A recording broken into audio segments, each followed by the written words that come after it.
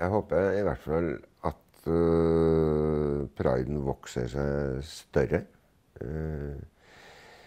Ikke nødvendigvis flere arrangement, men litt spisse arrangement,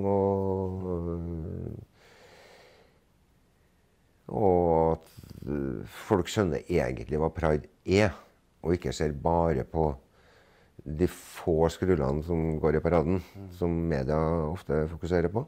Men opplever du det at du tenker publikum har et litt sånn skjevt inntrykk av hva det er, eller? Veldig mange, ja. Ja, men hva går det på konkret, tenker du? Det går mest på det her at media også har fokusert veldig mye på det her som går i tanga og halvnaken og skrulle, som man gjerne kaller det. At folk synes ikke at det fremmer vår sak.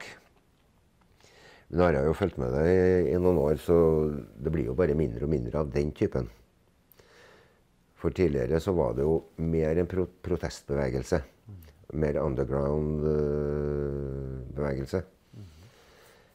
Så det var for å provosere, for å få frem reaksjoner, og jeg tror faktisk også det har vært nødvendig. For skal du få gjennom noe, så må du provosere. Så jeg tror det ligger litt der, men nå begynner vi å komme så langt at det er helt ok å være som det. Og nå finnes det jo både dem og dem, så alle avskygninger. Og da blir det mer akseptert, og det blir mer alminneliggjort. Det håper jeg. Jeg tror nok ikke at pride blir overflødig. Det ser jeg for meg, i hvert fall ikke min levetid.